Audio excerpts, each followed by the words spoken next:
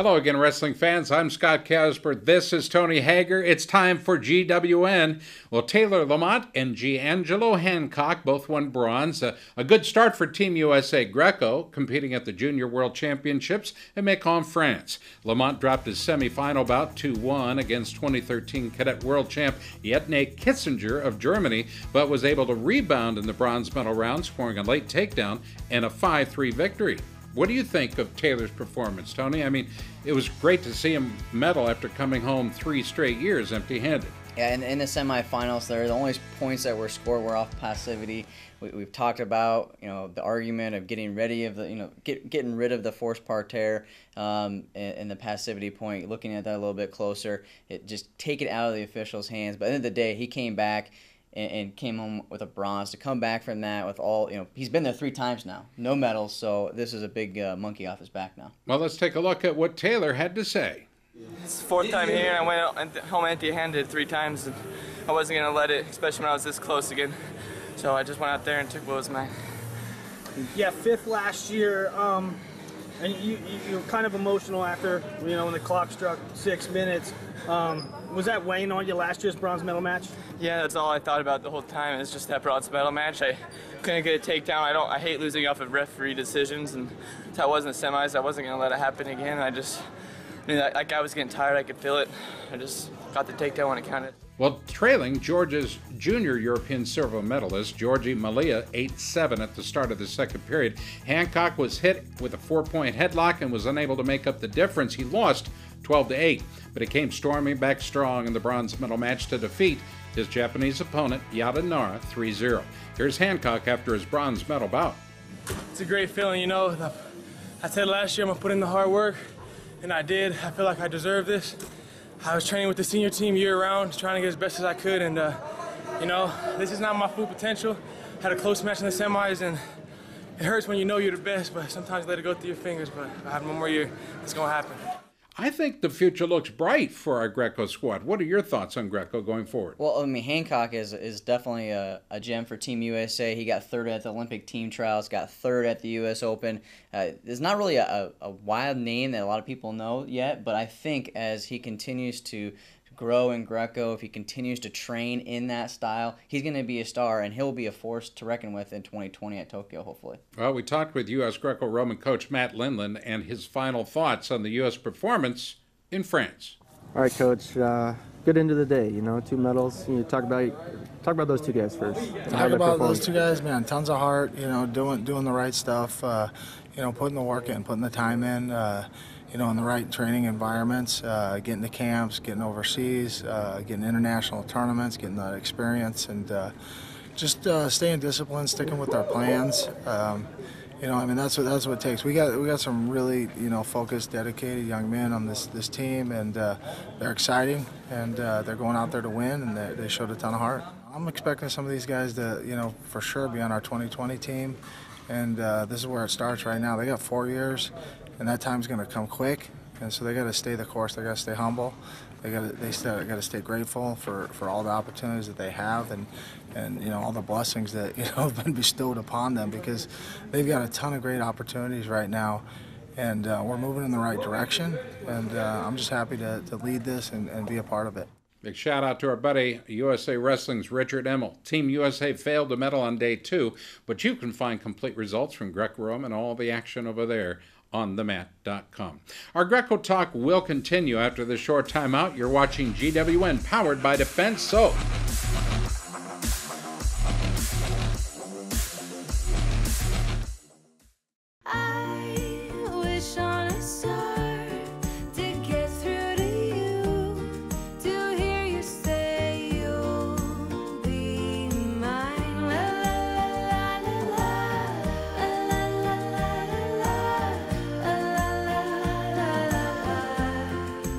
Right now, get any large original or flatbread Supreme Pizza for only $13.99.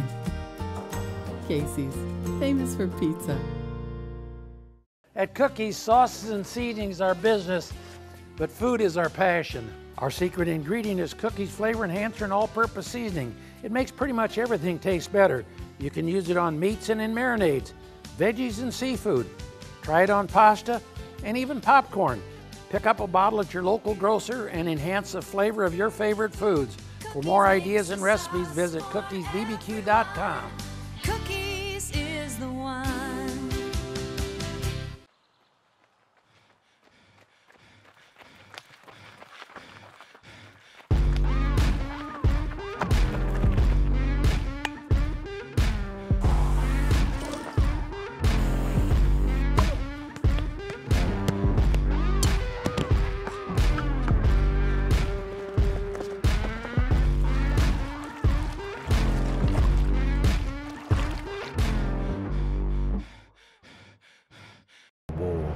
For generations. No amount of bravery and conviction could end the infected, unyielding rage. And with every battle, the evil grew, changed, evolved. The warriors needed nothing short of a miracle to stop the infection, and a miracle they received. Your body is at war against skin infections and diseases each time you step onto the mat. Protect yourself against the invasion. Defend Soap. Defend what you have built.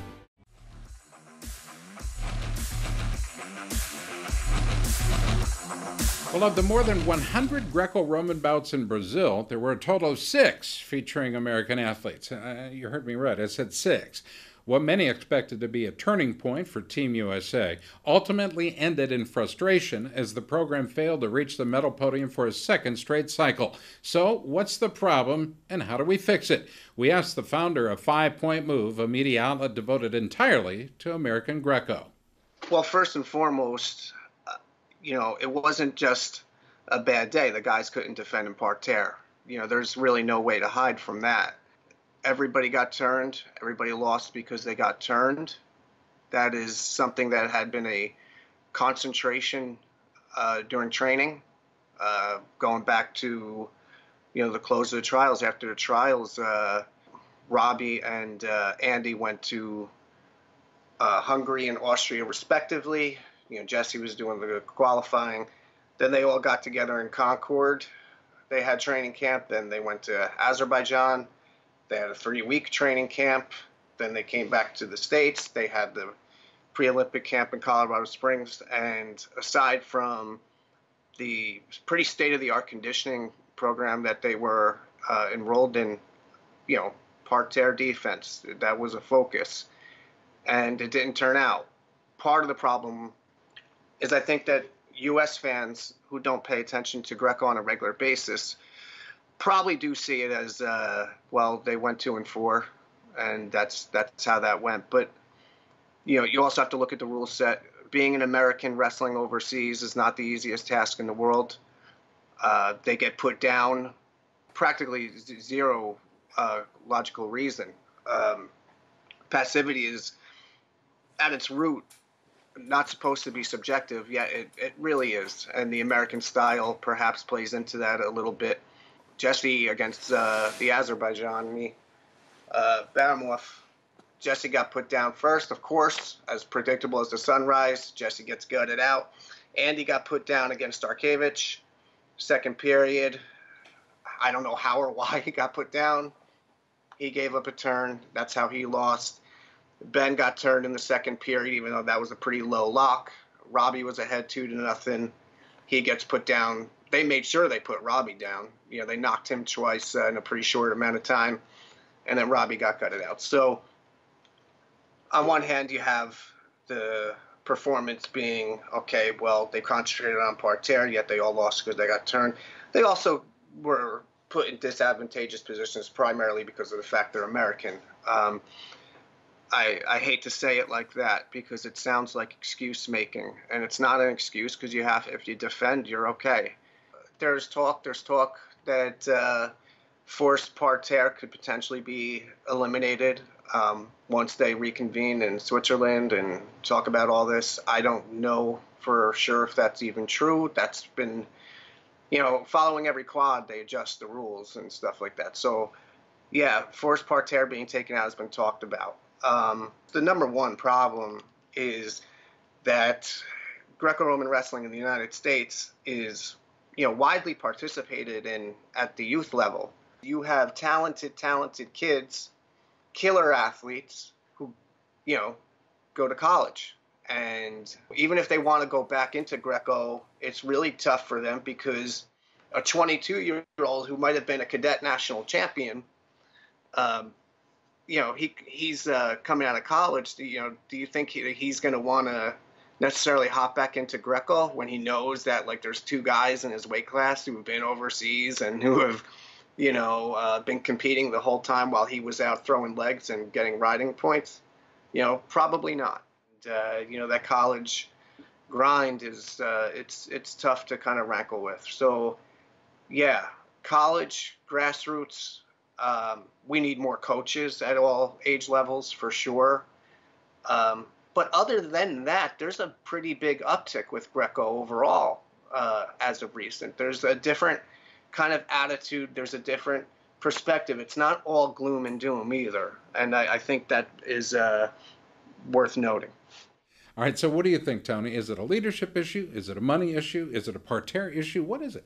Well, I didn't really think funding was an issue because I figured that Greco gets the same as freestyle, but it sounds like from Tim that it is not. It's not the same. It's not fair. So I'd be kind of curious to see where USA Wrestling is really spending their money and why they're not putting more money into Greco if that is the case. So, I mean, money is the driving factor to a lot of medals. If you look at all the other countries, how much money they're spending on their athletes, they are getting it done. They're bringing home the medal. So if we want to do that, we have to work more money into training facilities, bringing more kids into the Colorado Springs OTC system, and make it happen. All right, Greco out, freestyle in. U.S. coach Brandon Slay joins us after the break. You're watching Global Wrestling News presented by McBride Mats.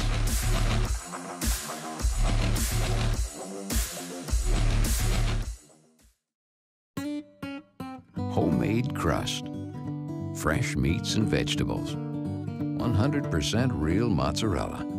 There ain't nothing like the smell of a homemade pizza when it comes out of the oven.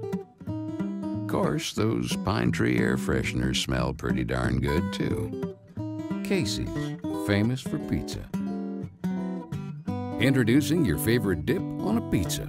Pick up the all-new spinach artichoke chicken pizza today. Yellow Blue wants to show you global energy demands are expanding at an alarming rate. Power grids in the U.S. are aging while coal plants continue to close at record rates. Utility rates are at an all-time high and there's no end in sight. If this concerns you, call Yellow Blue, delivering products and services that are not only green but cost-effective. You can be independent, safe, and secure. We'll show you how at yellowbluetech.com.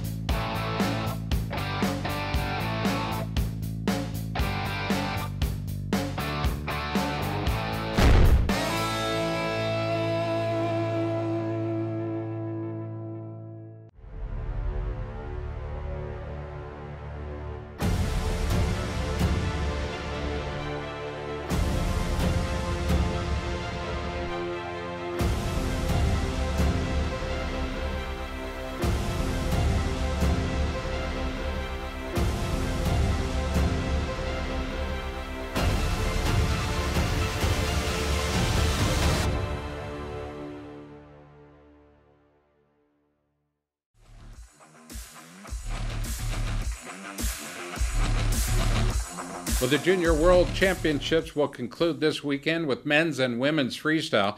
And after finishing fourth last year, Team USA looks to have their strongest team in recent years and are expected to be one of the best in France.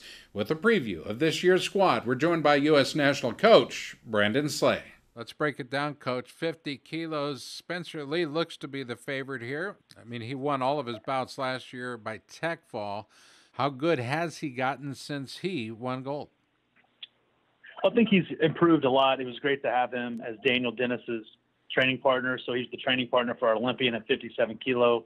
Spent 3 weeks with him over in Rio, and just watched him continue to develop. So been with him today. His weight cut, his weight's, he's doing great. He's still smiling, still has a great attitude. So I'm excited to see him get us started on Saturday. He's He's our lowest weight class and one of the first guys to compete on Saturday. Coach, what can you talk to us? What can you say about Dayton Fix? Dayton's going to come into this tournament, I think, with just a little kind of grit in his teeth. Last year, I think he believed he was going to be the cadet world champion. He lost a tough match to the Russian, ended up coming back and winning in a dominating fashion to get the cadet world bronze. So, he's made the junior world team this year. He's up a weight class. And, I watched him at camp last week at the Olympic Training Center and wrestling with some of our, top senior level guys that I brought out there. And he was right in the mix. So I'm excited and looking forward to seeing how Dayton competes in his first year at juniors. Coach, let's move to 74 kilos there. It's Mark Hall going to be wrestling for Team USA, a 2014 World Cadet Champ. What can you tell us about Mark and how he's improved? I've had Mark with me at the Olympic Training Center the last 5 years. And last year, I really believe he was one of the top wrestlers in the world in his first year as juniors. The thing with all these guys is that don't just get so focused and talking about the gold, the medal. What I really want these guys to do is to focus on just giving their full effort. Just give their full effort for full 6 minutes, and getting your hand raised and the medals, all that stuff's going to take care of itself. But if you don't give your full effort, you don't wrestle the whole entire 6 minutes, then you can walk away from this tournament with a lot of regrets. We're talking with Brandon Slay. Brandon, we're breaking it down. 84 kilos is where we head next. The revenge storyline seems to be, I think very important to me anyway, because it was Zahid Valencia, okay, who's desperately trying to do what you want him to do, and that's wrestle a full 6. Well, he lost 7-4 to Mazaliev, and I've got to believe that this is playing a little heavy on his shoulders. What are your thoughts? I think same situation for Zahid. Zahid lost a close match to the Russian last year, and he got the Russian so tired and so exhausted, the Russian couldn't even compete in his next match against Iran.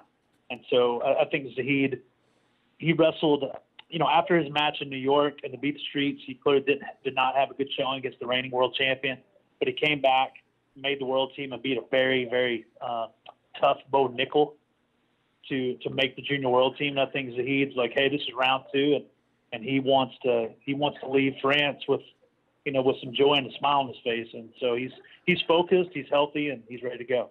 What do we expect from the balance of the weekend, Coach? What's your takeaway as you see it? Well, I've coached. This will be my 3rd year coaching at the Junior World Championships, and 2 years ago we were second in the world, and we had 6 medals out of 8 weight classes. Last year we had a world champion in Spencer Lee, and we had 2 other world medalists in Micic and Stevan Micic and Nathan Butler, but we didn't do as well as a team. But this year, I think with the experience we have with Spencer Lee and Mark Hall and Zahid Valencia and Jordan Wood, these guys have been to world championships before. I think this experience will pay off, and ultimately, to be one of the best teams in the world, you have to win multiple medals. That's just how it is. That's something we're going to have to do. But again, I'm not going to talk about the medals. I'm going to get these guys micro-focused on, their effort. If they have that focused, then again, the team titles and the individual titles, all that will take care of itself. I mean, Spencer Lee is the star of this team at 50 kilos, Tony, or am I missing something? Yeah, this is the guy that everyone's going to be watching. Returning junior champ. He won the world championships as a cadet, and he's really won everything on the international level. And for him to come back, he's going to be a big favorite. Everybody is back at his weight class, so he'll be looking to go to that quick takedown and his quick leg laces. That is what really made him a star last year, is going to that takedown and multiple leg laces. Hey, stay tuned. Don't go anywhere. You're watching Global Wrestling News.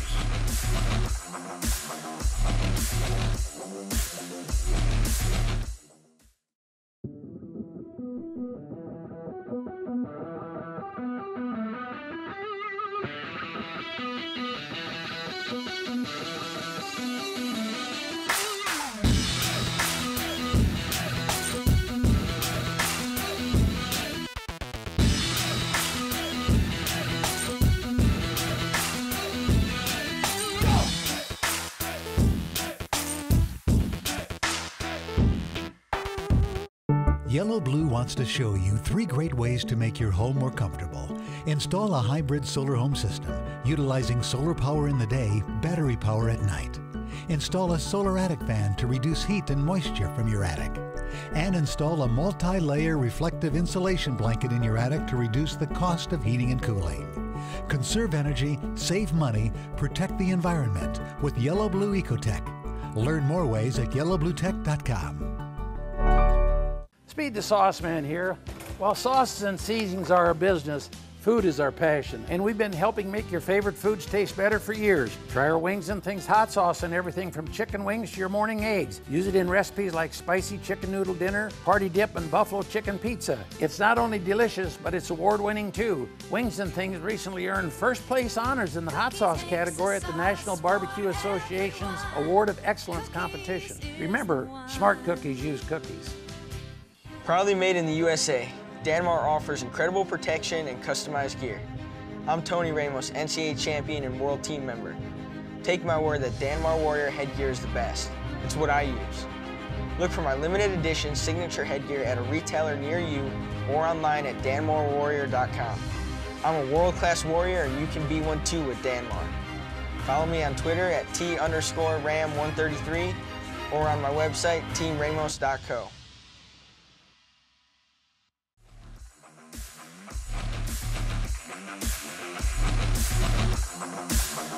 All right, welcome back. It's time for our quick hits. If you thought Oklahoma was going to spend an entire year in limbo, think again. Just weeks after the sudden resignation of Mark Cody, the OU athletic department has hired one of the most prominent coaches in the country, longtime Ohio State assistant Lou Rosselli. Rosselli has spent the past decade in Columbus. He's been on every single short list for every coaching job that's ever opened up, as far as I know, and he's helped guide the Bucs to runner-up finishes in 2008 and 9 and an NCAA championship title in 2015. Rosselli has also made a major impact internationally, serving as an assistant on the U.S. national squad and as the personal coach of Olympic and world gold medalist Kyle Snyder. I think it's a huge save for OU. Yeah, huge save. This is a huge hire by Oklahoma, especially after Kyle Snyder comes back with winning a gold. I mean, Tom Ryan, I've seen him on social media.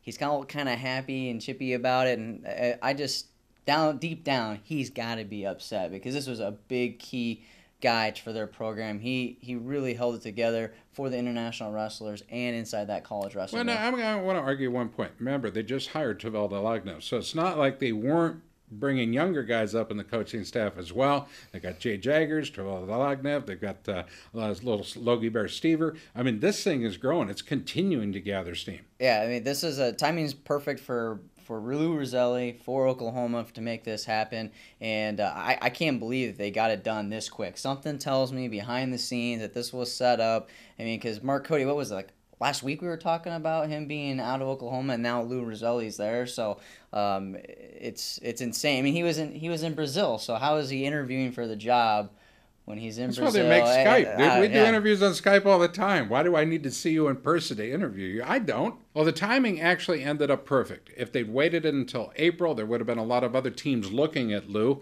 I don't disagree. I've been really critical of the OU athletic department of how they handled Coach Cody, but this is an outstanding hire.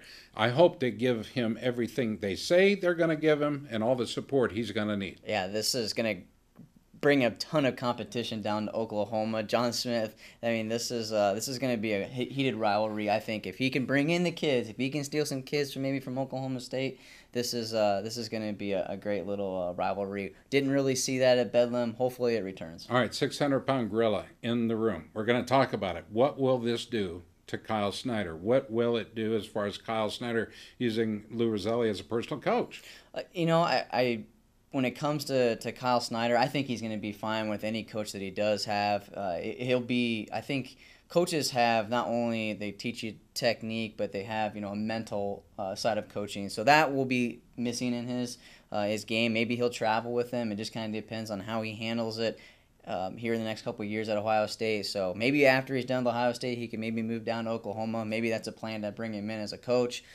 Who knows what they'll be working on. Well, as anticipated by us, we thought the Lou Rosselli thing would go down. So, on the show this weekend, the Takedown show, we talked to Kyle Snyder and asked him that question.